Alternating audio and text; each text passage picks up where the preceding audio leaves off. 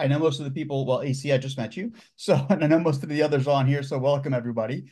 For those that are going to be watching this on YouTube, just a little overview. So this is Passive Cash Flow for Life, Teaching Tuesdays. Thanks so much for attending or for watching. This whole process came about with Nicole Amundsen, who is on now. And she started investing in commercial real estate 26 years ago, I think. That might be right. Hmm. That's 26 years right. ago, and has had tremendous success across the country, just buying lots and lots of stuff and being very successful at running her properties, whether it be single families where she started, but whether it be apartment buildings or mobile home parks or self-storage, she's pretty much done it all. And then about 11 years ago, 12 years ago, something like that, she started teaching kind of as a give back. About 8 or 9 years ago, I took her class. It was phenomenal.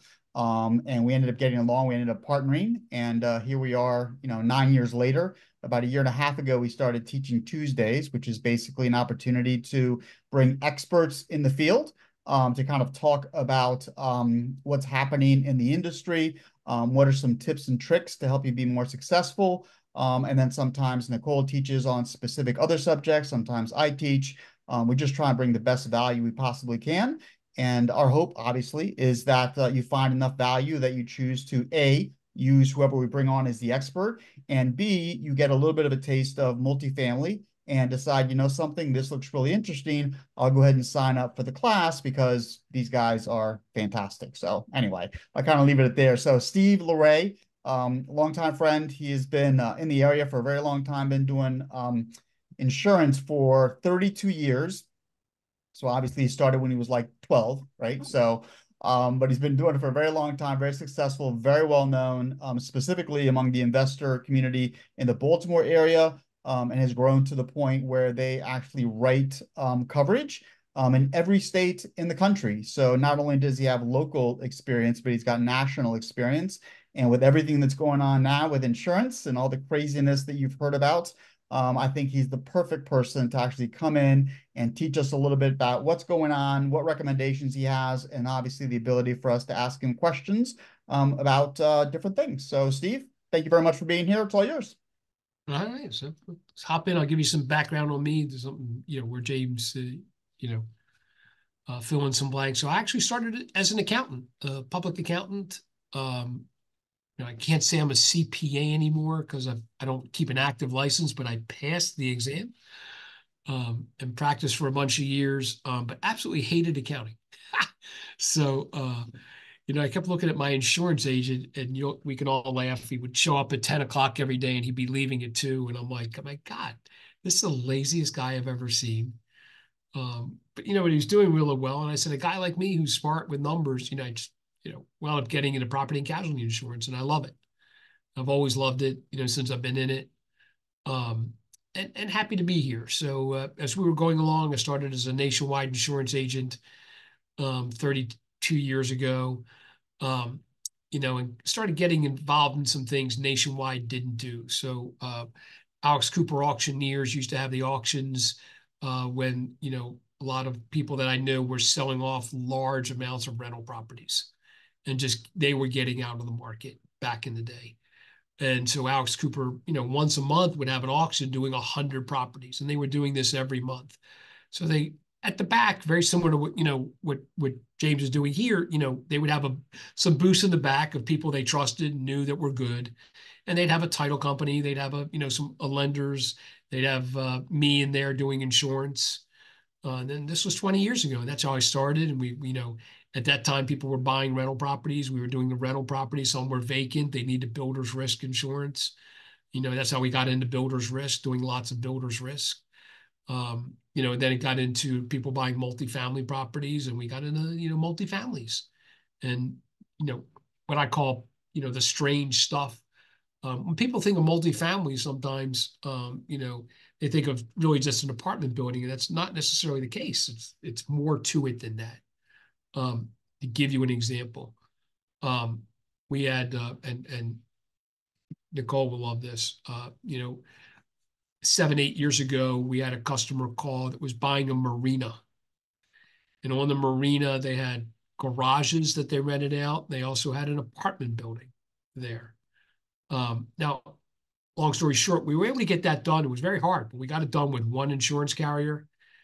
Um, you know, but here it is, it's a marina. So we actually wrote that on a marina insurance policy to get that one done. Because there's the exposures with the boats and the docks and all kinds of fun stuff like that. Um, Another thing that, we're getting calls lately, people buying trailer parks is another one I know Nicole loves.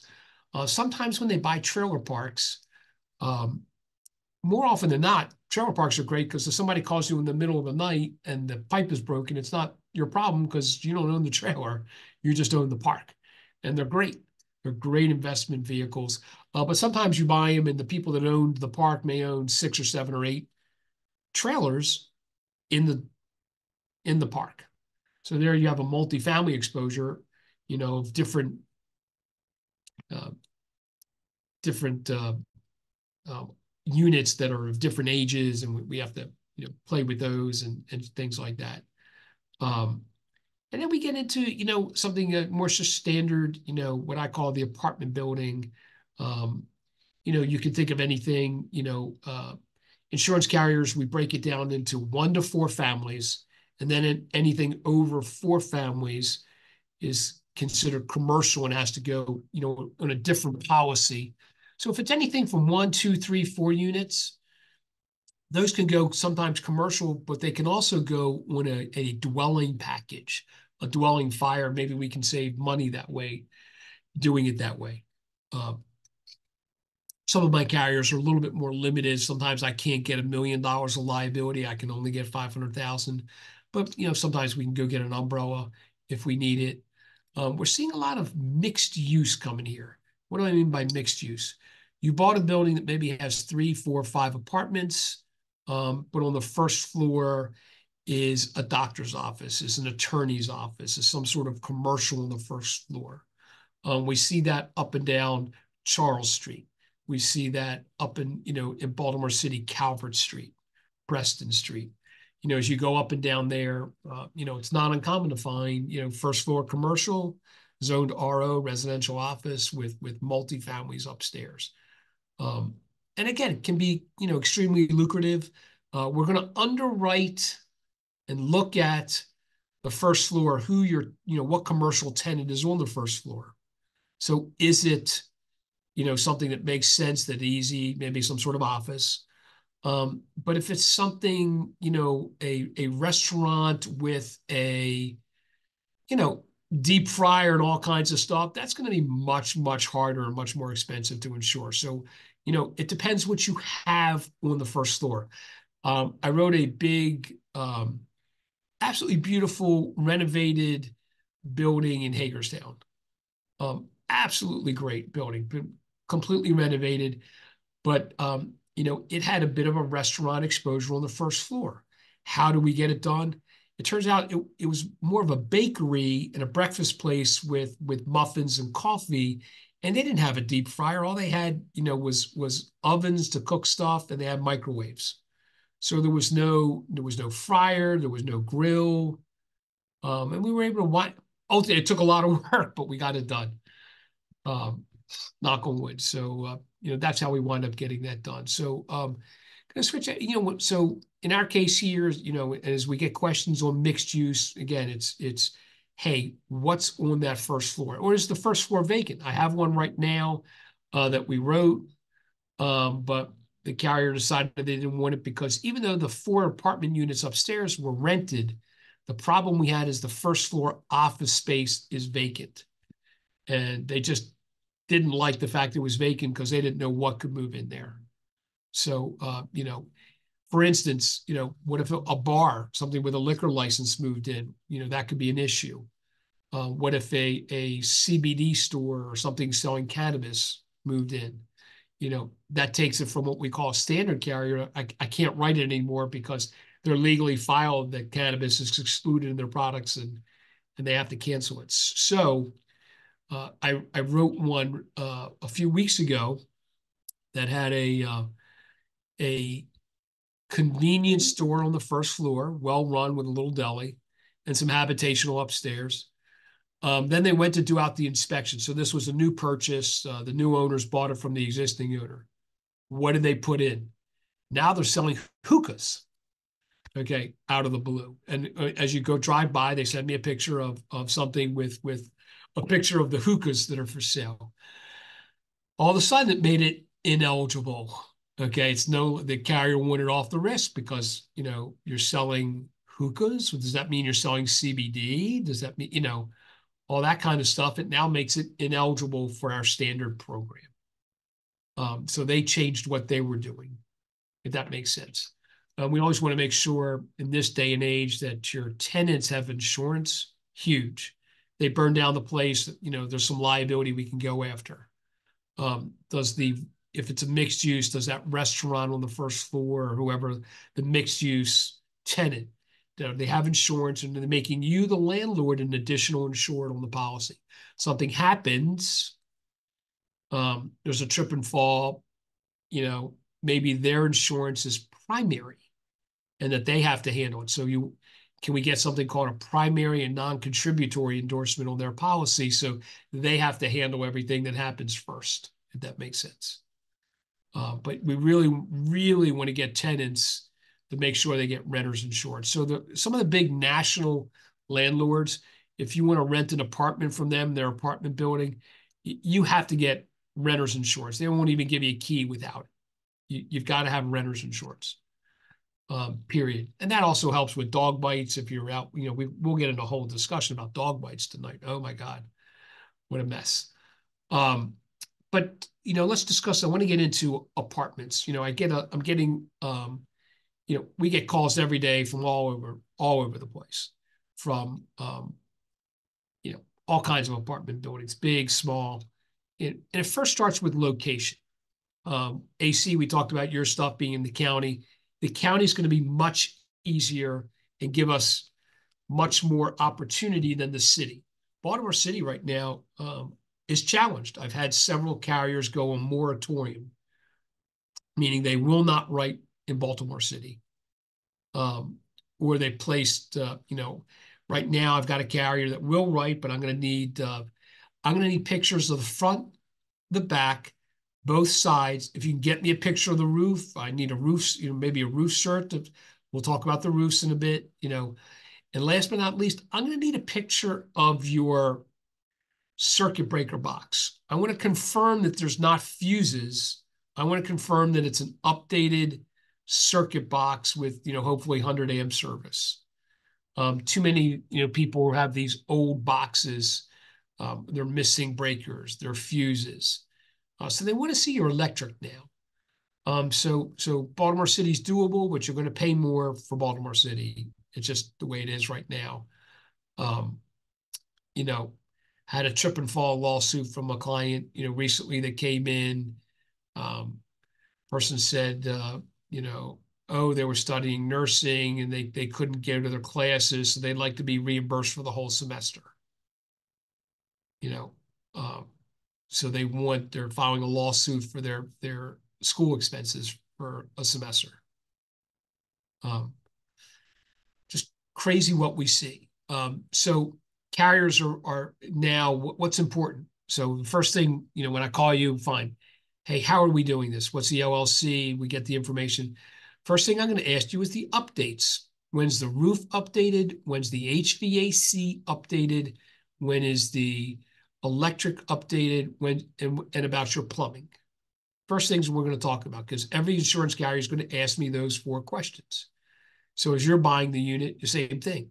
What condition's the roof in? My carriers now are using, I'm going to call them AI, but drone technology. Okay, they can use Google Earth to zero down on your individual roof. Now, occasionally do they get one wrong? And I say, you got the wrong roof. It's the one next door. Sure. But now they're looking at roofs saying, hey, this is a bad roof. We're not going to buy a claim. You need to go put a new roof on, or we're getting off the risk. We don't want it. So we're not going to be paying for a lot of new roofs these days. So I had a client that had a claim on the roof. Okay, the roof was in bad shape to begin with.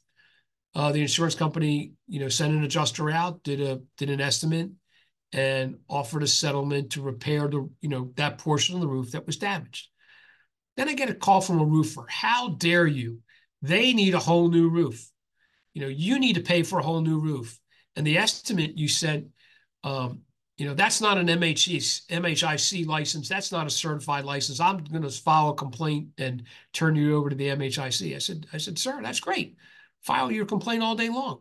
It's an insurance adjuster cost estimate on your roof. It's not an MHIC, estimate to begin with, and it doesn't have to be. Okay, it's just an insurance estimate on what it costs to repair the roof. Okay, it's not done by a licensed contractor to begin with. Anyway, as you can tell, the roofer wanted to be paid by the insurance company to put a whole new roof on, but the whole roof didn't need to be replaced. Just a small damaged area that was damaged from a storm. But he was getting my client upset. Oh, you need a new roof. I don't want to, whole mess. Company's not going to pay for a whole new roof for you these days. Okay, unless it's something, it's absolutely shot, whether it was a fire. Hail's going to be real sketchy these days on those.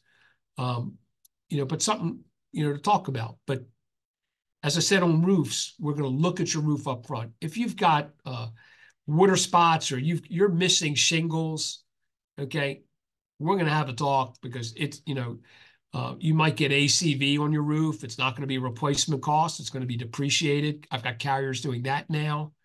But we're really going to look at your roof, and the carrier is going to be looking at your roof.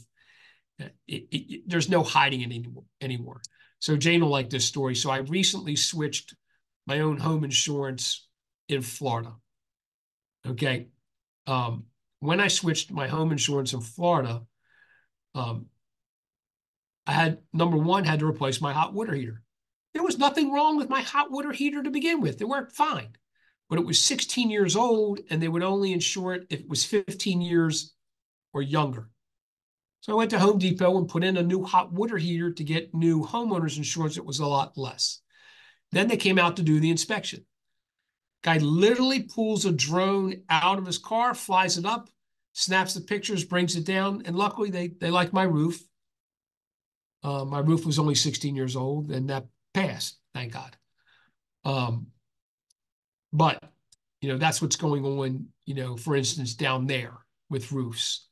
The condo community next to where I lived literally replaced their whole roofs, so they knew they wouldn't have an issue getting insurance for all the condominiums that lived there. They spent $1 million replacing the roofs. But they'll be able to get condo insurance because it's all brand new state-of-the-art roofs. So roofs are a big topic these days. The other thing we're going to look at, if you've got 3 or more steps, do you have a handrail to get in the building? Big one. Okay. And you'll say, that's code. That's Baltimore City code. There's just, not a lot there. You either have it or you don't. And if you don't, we're going to require you to put it in, and the carrier may want off the risk, because that's Baltimore City code. Another one we're going to look at is fire extinguishers in your building. And if you have fire extinguishers, do you have a service contract? So here in my office, we use, it's called BFPE, and they're great. They charge me about $50 a year. They come in, they make sure it's working, and they tag it, and they give me a tag fresh for another year. Usually within a few weeks of that, the fire department shows up, does its annual inspection, and sees that my stuff is properly tagged, and move on to the next one. So we're going to check to see if you have fire extinguishers. Are they tagged? Some cases it just makes sense for my clients every year to go out to Home Depot and buy brand new fire extinguishers, because they're cheap. Good new fire extinguishers, $25, $30. It's not crazy. And then they could send me the receipt to show they paid for it. They'll send a picture. By the way, also carbon monoxide detectors that's come up recently. We had one insurance carrier send us something that they, there's not a carbon monoxide detector on every floor. I'm like, but that's not the requirement. It's either you have one carbon monoxide detector or not. It doesn't say it needs to be on every floor. We were able to get that waived, because I knew the policy better than the underwriter. So we were able to get that little provision waived. But we're going to look at carbon monoxide. We're going to look at fire extinguishers. If you've got a sprinkler system, we'll talk about that. Smoke detectors, absolutely got to have them at least, and are they checked? Does the property manager come in, at least check them annually? Hardwired's better, obviously. Um, we want to make sure that if there's a fire, somebody can get to it and at least try to put it out before it gets too far. Um, Commercially, Section 8, this comes up all the time. Some of my carriers are okay with it, some are not. I think it's, I tell my carriers, I have really good, what I call loss history, loss experience from Section 8. My carriers, my customers know they're going to get better rents, and the rents are going to come in the first of the month. So when they rehab to a Section 8 standard. They know the Section 8, the back of their hand. So when the Section 8 inspector comes in to give it a voucher, they can show them everything. This code, here it is, here it is, here it is, here it is. Oh, great. Here. Now, the cool thing about that is that typically a HUD, voucher will program, they're going to come inspect that every year to make sure the unit is still in compliance. So I say to my carriers, I don't understand what your problem is with Section 8. A third party is going to come by every year to make sure that house is in really good condition. And if it's in good condition, they allow it to stay in the voucher program. My clients don't want to be off the program. The ones who really understand Section 8 love it. Not all my insurance carriers love Section 8, but I'm telling you, they perform pretty well. And I really don't have a lot of losses in that. So, anyway, it's important. Also, in multifamily, this is something we're getting a lot of lately. People that are renting to, I don't want to call them government programs, but sober living houses, or, an outfit comes in and rents your 5-bedroom house and puts 10 people living in there as part of a program. Okay, well, we can call it a sober living house. We can call it, right after they've been released from rehab or drug rehab or something like that, they enter, that kind of home. But there's all kinds of different classes of business there. That does require a little bit of specialized insurance to get done. Please keep that in mind. At that point, it's really being rented to 10 people. It's, kind of thing. It's not a single family house necessarily anymore. And your tenant is a corporation that's renting out to several people, typically with a house manager, maybe living in the basement of their own room. So that's what we get. But again, can be a very lucrative form of multi-property, landlording. Sometimes typically get higher rents from those. But please keep in mind, government subsidized Section 8, market tenants, certainly easier. Kind of thing. As you buy these, we're going to talk about loss runs. Hey, can you find out any losses? Has there been a recent fire? Some buildings I'm working on this week were built in 1992 because the old buildings burned down. So I've got 30-year-old buildings that are in excellent shape. And I've got multiple carriers looking to insure those, and it's in the county. What else do we have? Multi-properties. Like I said, there's what's going on in different parts of the country. If you're here and you're thinking about Texas, it's all about mold and stuff. And what goes on down there, Texas, is a bit of a problem. If you're along the coast, Florida especially is wind challenged. Louisiana has wind issues down there too. Here in Maryland, you'll love this. I have a carrier that's decided that Baltimore City, Baltimore County is in a wind zone and that it's coastal. I said, I'm 180 miles door to door, 3-hour drive to get to Ocean City, Maryland. But, oh, you're near the Chesapeake Bay. I'm like, okay, 20 minutes, 20 miles, but they've decided it's coastal. They're underwriting syndicates that back the insurance paper decided the Chesapeake Bay is coastal. Go figure. So we deal with that. So, we get this. If you're looking at it, you're looking at your current bill, and your bill has doubled or tripled. We had a carrier as of July 1st last year, without any notice, doubled their rates in Baltimore City, sometimes tripled. Without notice, they're people who back the paper, just, Philly, Baltimore, Atlanta, the rates went up crazy. So if that happens, fine. Maybe it's time to, look for a new carrier. Hey, Steve, what can you do? What do you have? My carrier's done, blank. Hey, this has gone way up. Well, hey, let's see. So carriers are doing a few things now. Very interesting. Some have filed with the state for, say they filed for a 40% rate increase. And if it's what we call an admitted carrier and they fall under the Maryland Insurance Administration, the Maryland Insurance Administration may come back and say, hey, we're not going to allow you to take 40%. We're only giving you, based on what we can see, 20%. The insurance carrier says, okay, because they're on, that's all they can do. So how do they get a higher rate? So then they start looking at your property and saying, hey, this is a 4,000 square foot property and it's only insured for, say, 150 a foot. It's only insured for 600,000 or 700,000. We need 250 a foot now. So we're going to insure your property at renewal. We've run a new replacement cost guide, and we need $1 million of insurance on that property right now at the new rates. So that's how they get to their 40%. They've took your property and they raised the replacement cost. Now, what's happened in the market? We know that the price of lumber has gone up dramatically, the price of stone, the price of electric. You name it, it's all gone up 20%. So the carriers are all losing money on this property line of business, on this multifamily property, because what they're finding is that a lot of the properties are, in fact, underinsured. So when I call here and I get people, oh, I can replace that, Steve, for $100 a foot. No, you can't. Yes, I can. Okay. You're not going to get replacement cost. I don't have a carrier that's going to do that. So let's talk about something called agreed value.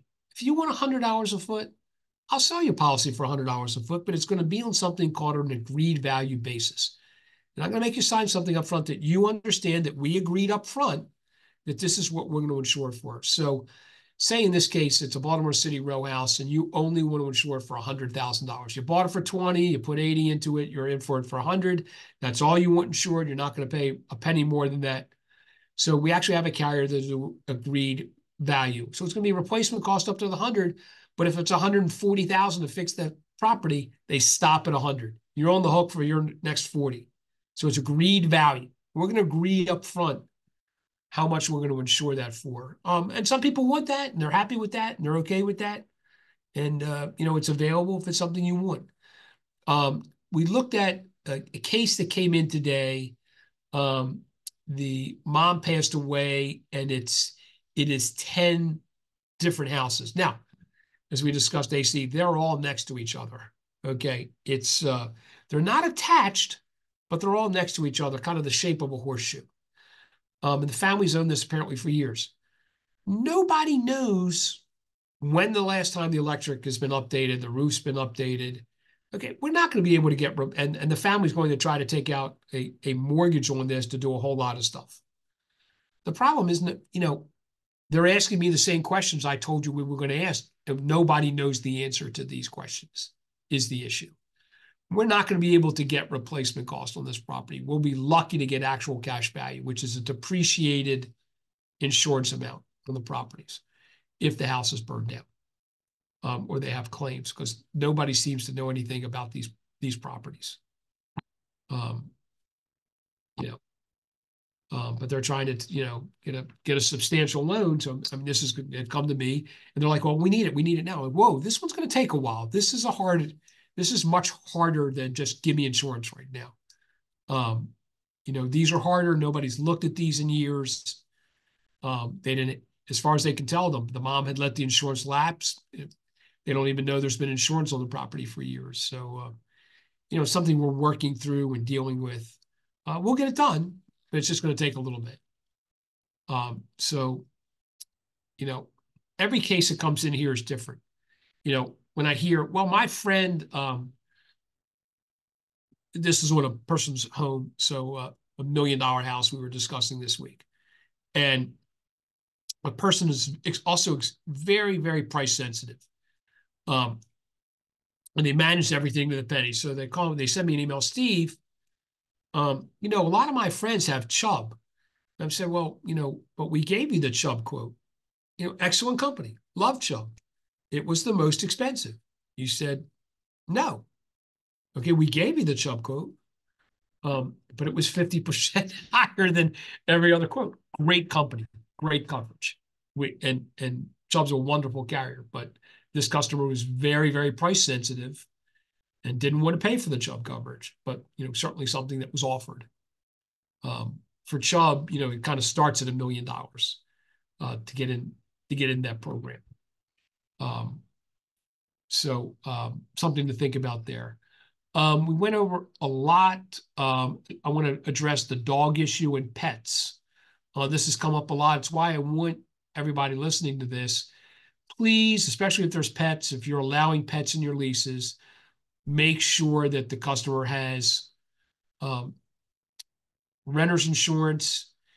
In Maryland, it's all about dog bites. Occasionally, a carrier will want to exclude what we call an aggressive breed, whether that's a Doberman, German Shepherd, especially the pit bulls. Most carriers will now, at least in Maryland, allow one bite, but as soon as that bite, they're going to cancel the renter's insurance. We want the landlord to be made an additional insured. So if it bites somebody, that the landlord's also listed as additional insured. We've had customers. So here's why. Let me tell you the claim that we had years ago. My customer landlord did not allow his tenants to have dogs. The tenants got a pit bull and went to great lengths to hide it. So every year, as the landlord would come do his inspection, the dog would be gone, all the trace of the dog would be gone, and it passed his inspection. And then, a few days later, they'd bring the dog back. And one day, the kid in the neighborhood was walking through and saw the dog at the window and wanted to pet the dog. So he opened the door of the apartment, or in this case, the townhouse, and the dog ran out. The dog ran right out to a lady who was walking her poodle and attacked and killed the poodle. Again, my client, you, the landlord, knew nothing about the dog. They actually went to great lengths to hide it. The lady whose dog was killed was traumatized. Do you think she filed suit against the tenant? Sure. Did she file against the landlord? Yep. So, it's up to you whether you want to allow pets or not.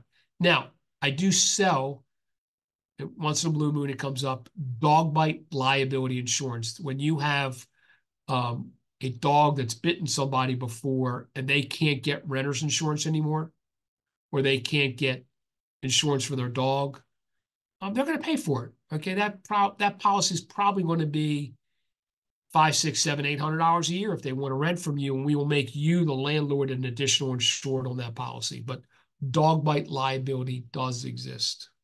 Now, what doesn't exist? We should have the discussion. I get asked about this a lot. Now, it's more of a Baltimore thing, is lead paint. And, we'll have the lead paint liability discussion. Here in Maryland, over my years, I've seen what constitutes a lead paint liability claim. That's been going down, meaning that what's required to qualify as a positive reading keeps going down. So now all of a sudden you may get a letter saying, Jim, I won't say James, Jim, hi, we're representing this client, and they have a positive reading. Now, here's the interesting part. They'll find a kid who has a positive reading, and they'll take the kid in the car and they'll drive down the street. I need you to point to every single house you've been in, you've walked in, you've gone in. Oh, that's grandma's house there? Okay. So I've actually gone to meet with clients, and I look at the number of defendants on a lead paint lawsuit. There could be 20, 30. I've seen 45 or 50. They've said that the kid has walked in 50 different houses. and they're suing all 50. Now you've got to say, there's no record of this kid ever coming in here. I don't know this kid. Well, Jim, the kid says he came into your house. We'd be willing to let you off this case for $5,000 or $10,000. Um, so, you know, and think about it. They're suing 40 to 50 people at the same time. The kid says he came into your house. Now, you've had your house as part of the program. It's been determined to be lead safe. If you're buying multifamily property, especially in Baltimore City, what would it take to get it to be certified lead free, you know, as opposed to lead safe? Now, there's all kinds of lead safe laws. Every time a tenant moves out, you have to get it re-inspected. You have to refile with the MDE, Maryland Department of Environment. You can't go to evict I think it's my understanding, you can't go to rent court unless you show that it's got a valid lead cert, et cetera. But having it certified lead free, if there's stuff that can be done so you can get a lead free, you can say to the attorney, gee, my house is certified lead free. I've owned it for these 3 years and it was lead free when I got it. I don't know, when the kid was here, but, as far since I've owned it, it's been lead free. Don't, he didn't get it here. Sorry. Maybe that will be helpful. Okay. Getting lead certified, lead insurance these days is just about done. Okay. Really can't get it. So we used to be able to get something that, could pay for medical expenses and moving expenses. Sometimes it's available if you can find it, but getting to pay attorney's fees is pretty much gone these days. But it's, again, something we need to be aware of. If you're buying in Baltimore City, especially lead certs, you need to be aware of it. And if you can, try to buy a building that's lead free as opposed to lead safe. Another thing that comes up I did want to address is some other different coverages that maybe people aren't aware of. If you're buying something that has a boiler, okay, and the city needs to send out, to get a boiler inspection every year, we want to make sure that your policy has something called equipment breakdown coverage or Hartford steam boiler coverage. If it's got a boiler, it's built in that they'll come out and do the inspection every year and file it with the Maryland Department of, MDE and the steam boiler association, so that they've looked at it every year. So in these bigger commercial, bigger apartment buildings in Baltimore City or even in the county, you want to make sure that you have equipment breakdown coverage. Another one we can talk about is what's called ordinance and law coverage. If the place burns down and I need to rebuild it according to code, now I'm going to have to put in a sprinkler system because that's code. Okay.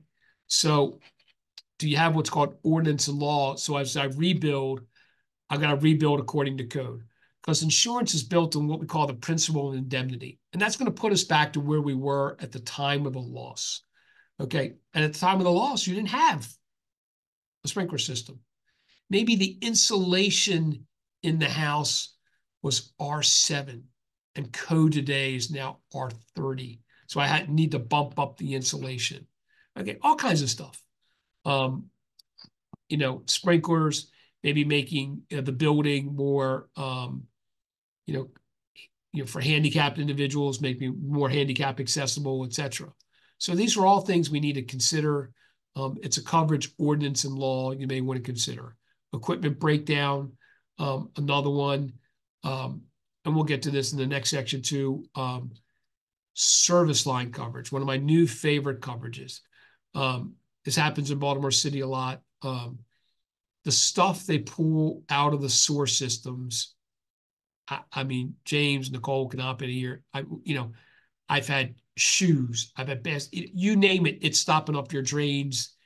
And they have to get in and try to, repair it, remove it. So even if it's a package that's out in the county or the city, digging it up, if roots are getting in, if you have service line coverage, that's going to be $5,000, $6,000, $7,000 to dig it up, fix it, repair it, and put the ground back in. So if you can get it, service line coverage, I'm a huge believer in it. Great coverage to have these days.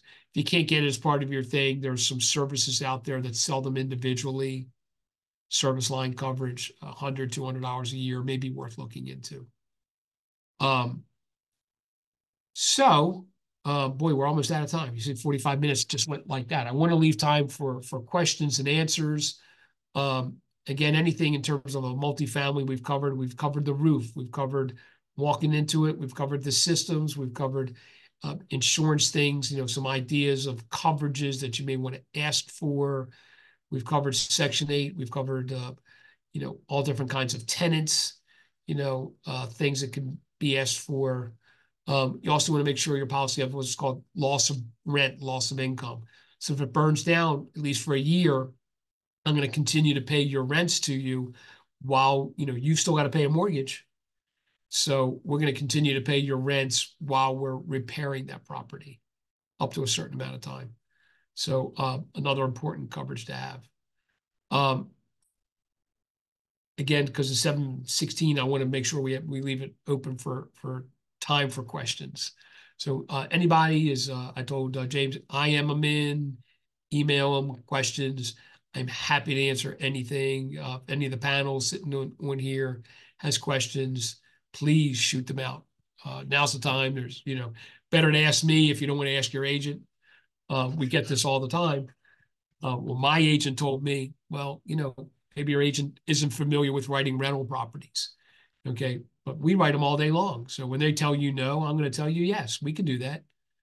Um, you know, um, they're just not familiar with it, or, we have to have, we have, all kinds of different carriers, because carriers come in the market, they come out of the market, depending on your specific scenario and situation. Everybody's situation's unique. So when you say, oh, well, my friend's only paying this per property, okay, well, what coverages do you have? Is he underinsuring it? Does he have a $10,000 deductible? All kinds of stuff we see. I've seen people who, are dramatically underinsured. Well, the owner landlord was only paying $1,000 a year. Oh, for a 10-unit apartment building? Oh, he only had 100,000 because he bought it 30 years ago. You're paying $1 million for this building. I mean, what do you think we have to insure it for? It's bringing $120,000 a year rent. No, there's no $1,000 insurance policy anymore. Nobody looked at that insurance policy in years. Any questions, James? Anything coming in? Any questions? Anybody have any questions? Nothing in chat, but guys, it's a small enough group. If you want to, I mean, I have a bunch of questions, but I want to let other people ask. So feel free to unmute and ask away. So this is Nicole. I do have one question. I actually have more than one, but one that I really would like to get answered. So if you have an apartment building, say this for kicks, it's 40 units, and you have a few units that you're going to totally rehab, that you're going to take things down and redo them. Is there any special kind of insurance you need or can get to cover that, e.g. a builder's risk for that unit as opposed to the overall building? I don't know if that makes sense, but yeah, it does. And this comes up occasionally. So if it's the prior tenants have moved out and you're doing what I'm going to call a refresh. Okay. We get some of that. I'm actually talking about, a more in-depth. So a lot of, I've got people buying units right now, and in order to get the rents up, as a tenant moves out, they're bringing in a crew and they're putting in new cabinets. They're redoing the plumbing. They're putting in a new kitchen and stuff like that.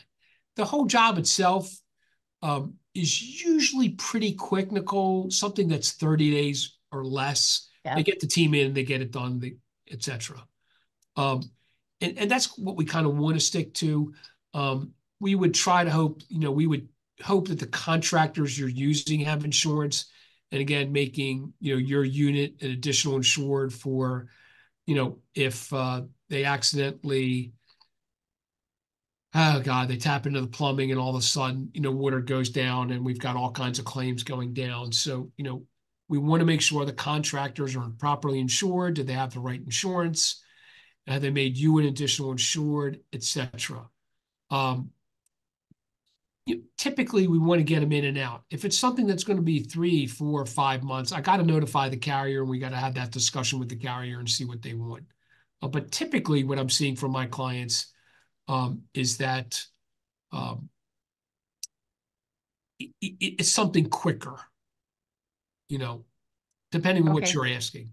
All right. I do have had a situation where they were doing a little bit different way. They're doing a massive renovation in the building, really renovating the building, but they've started leasing up part of the phase that's done, and as they're working on higher floors. That all had to be written as a builder's risk, and they wouldn't give it new standard insurance till at least 70-75% of the work was done. If that makes sense. Yeah. So we had this has been a couple 3 years ago now, but we had one of our apartment buildings, one of the buildings caught on fire, and it was a total loss. And so there was 8 units in that building, and we had to totally redo that building. And that was more than 30 days. It was like 6 months before we That's got going to everything be, done. at that point, that policy needed to be rewritten to a builder's risk insurance. You've got the base value of what it's worth, and then we need to know the dollar amount of the renovations. And we Even if so, this was 6 buildings and one of them burnt. So you still need an overall builder's risk policy. No, we would do it for that one building. Okay, thank you. I saw a question pop up, but it I lost me. I think it's a comment from Doug, which is pretty funny. From Doug. Okay. If they install sheetrock in the bathroom, put a screw in the hot water supply line, then the ceiling in the unit below collapses a week later. This has happened after their drywall is saturated. Ask me how I know. Well, Doug, we've had the claim. So again, I beg you, the contractors you hire, we need to make sure they have certificates of insurance and that they're insured to do the work that they're doing. Okay, for that specific reason. So, this has happened. I can't stress enough that make sure you're using insured people to do your work, not a handyman that you're using on the side that doesn't have insurance, because that's just a mess waiting to happen. Great question, Doug. James, you had some questions.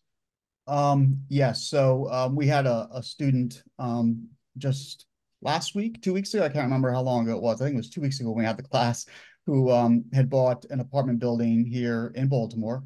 But his background is that his uncle and a partner owned a ton of properties down in Florida. And they sold off everything some years ago, except for one 32-unit building. And the insurance on the 32-unit building in Florida, I want to say it's on the coast, but not on the water. For 32 units was $20,000. I think he just sent me a text, $20,000 3 years ago. It's now $150,000. The building, it doesn't cash flow anymore. And he can't sell it, right? Because he's going to take a loss. So how do you mitigate that risk? I mean, do people just say, hey, you know something? I'm thinking of buying this building. Can you give me an estimate? And one, how accurate is that estimate? And how long does it take you to kind of send that out so someone can underwrite properly? For example, in this building, we couldn't obviously take the T12. We'd have to get a bid, or else we'd be, upside down. So, being intricately familiar with Florida right now and everything that's going on, I can tell you right now, and our friends listening to us from Sarasota right now, especially the Fort Myers area and all those carriers, Collier, Lee, all the way up, they're no longer allowing mobile home parks within several miles of the coast. Because with the Hurricane Ian that came through, literally wiped out entire trailer parks, gone, history leveled, gone. You're just not going to be able to, and they're rezoning them, and they're saying you really can't have this here with the hurricane exposure. The surge came in about 2 or 3 miles and just obliterated everything. In your friend's case, the large apartment building in Florida, number one, same thing. From what we said, number one, what's driving up the rate? Is it the roof? Number one, do we need to, this is one where you need to, he needs to go and he needs to get a second opinion or a third opinion from another agent that can write there. Is it the roof? How old's that roof? Is the building elevated?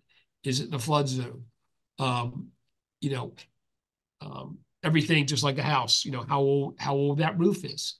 And it may make sense to replace the whole roof to get lower insurance for the future. What's driving the rate up? I can't change the location, but I can change certain things. So if it, like I said, if it's the roof and the nails that are in there and all kinds of stuff like that, there's things that maybe could be done to try to lower that, and also bidding it out. Taking a high deductible. What deductible is it? Maybe it's a $50,000 deductible. Something high. There's all kinds of things that can be done, maybe to get that down. So typically on an apartment building, we just had one here in Baltimore. Now, it was 16 units and the insurance went from 10, 11, 12,000 to 16,000. The owner was beside himself. I said, sir, that's $1,000 a unit. Okay, by the way, these were townhouses and AC, if you're listening, it was a whole street, two different sides of the street. Okay, but he had gut rehabbed them and they were beautiful.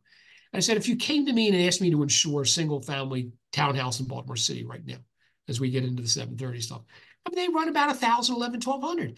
This is right what the market is. Your days of paying 600 to 700 are probably gone. Okay, now you're at 1,000. That's about right. And as he looked into it, he found I was right and he renewed the policy. I told him to keep the policy. But we did bid it out to other companies. There was nothing that was a whole lot less. Again, Baltimore City next to each other, it limited my carriers that I could go to. But typically something like that, hey, Steve, this is required next week. I got a big apartment building, hard to do. The more leverage you give guys like me, that, the more time, we'll look at the losses and present the case, the better off we're going to be. Is there a rule of thumb or somebody showed me a website, I can't remember where it was, but it kind of gave you a very rough estimate of what ranges were for apartment building units per unit prices in different areas. Have you heard of that before, or is that just that is not a good site? It sounds great, Yeah. but it's just not something that really makes any sense. Like I said, brick frame. How old's the hat? It doesn't work. I have gutted, not gutted. Fired, sprinkler credits. What type of tenants? It's really hard to say. Right. The better the unit, the more I can present, the better picture I can present with underwriter, the better off we're going to be. That's my take. Okay. But generally, to do it right is, my underwriters work 3 to 4 weeks out. So 3 to 4 weeks, especially. Right. Okay. Okay. Awesome. Thank you. Here's a question from Doug.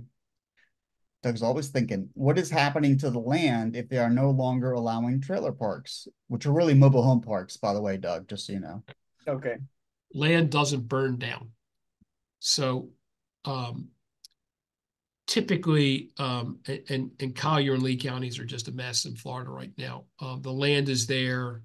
In some of the trailer parks, you may not have owned the land, somebody else owned the land, and the county's coming in and people have lost their homes. Those who had insurance on their mobile home got paid. Others that didn't lost everything. They just lost it all. You self-insured and you lost. But they're rezoning that because it's just too high risk for mobile homes. You're not going to be able to build mobile homes anywhere inside 5 miles of the coast. Can the people that have the mobile home parks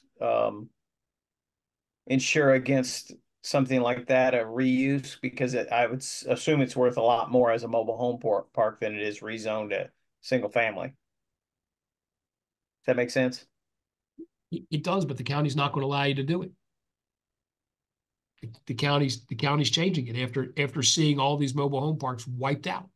Well, I guess it's probably never going to affect me, but could they insure against losing that particular use, that zoning to No.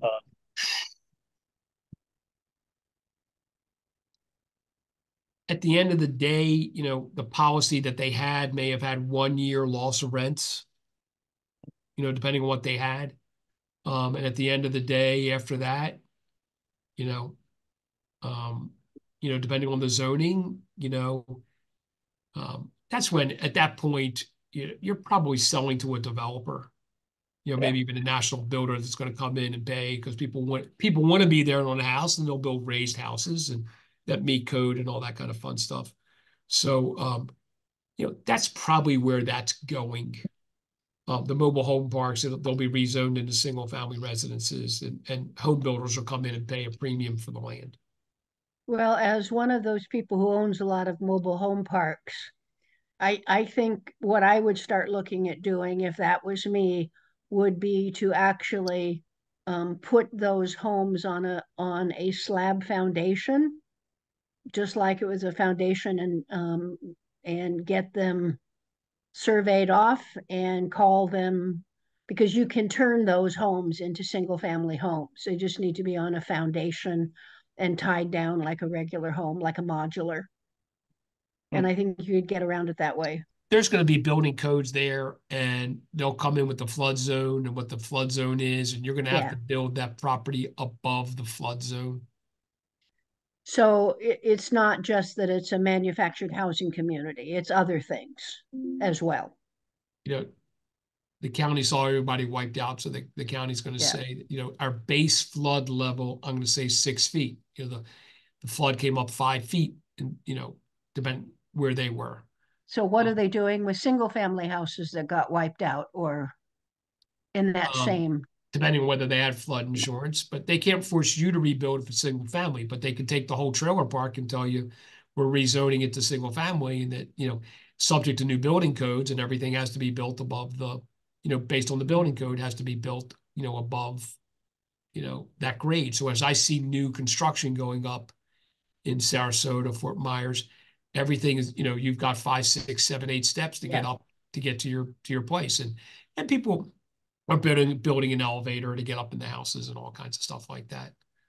Um, So I'm going to be interesting to see how that plays out in the courts, because I can't believe that's going to fly easy. well, you also had in the condominiums, the Yeah. condominium collapsed so condominiums right now, big condos, big apartment buildings, they're really looking at them, Nicole. And if, Yeah. that's just a whole, companies are very sensitive to what happened in that collapse Yeah. I think it was Fort Lauderdale. Yeah. The whole first floors and things like that. We'll see where it goes, but I mean, a place like Florida is not going to be real forgiving about it. So don't buy manufactured housing communities in Florida. Or just in way inland, but not coastal. So I mean, the villages maybe, inland Orlando, Hmm. possibly. But it's just what I'm seeing. Yeah. I see how the counties have changed their building codes. or just jack them all up and have market covered parking Yeah. underneath. No, there you go. It's a great Yeah. idea. It's a strange market what's going on.